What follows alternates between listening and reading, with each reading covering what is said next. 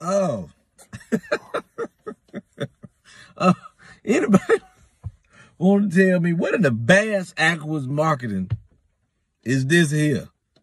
Kerger bean.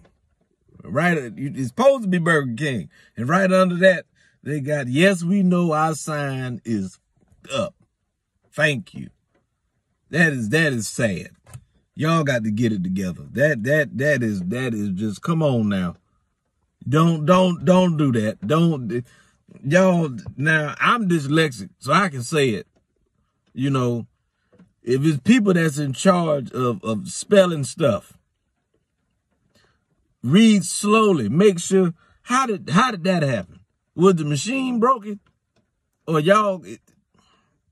I don't understand the little marquee machine.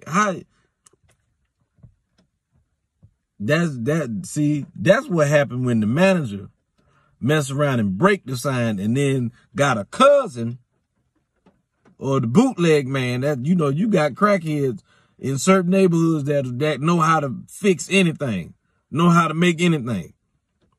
So when you went and found Pookie from around the corner, because y'all needed the new sign after somebody done tore it up, y'all Pookie, well, I know Pookie, he'll make a new sign for $6. And now you got a $6 Burger King sign.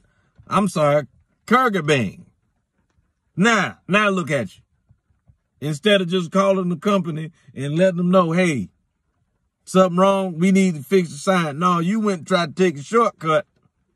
Now you got Kerger Bang by Pookie the Crackhead. Now what we supposed to do? Some of these, I'm not going to say none of the names. Some of these little drive-through boy be hood as hell. You go through some of these, they don't even say nothing. You go through the drive-through, they pose and say, welcome to so-and-so, may I help you? May I take your order? Whatever the case. Some of, I remember going through, you go through one, they don't even say nothing. You just sitting there 30 seconds, both of y'all. You having a staring contest with somebody you can't even see. You looking at the intercom, she ain't saying nothing. After 30 seconds, all you hear, damn, is you hungry? You just sitting there looking with your stupid self, ugh.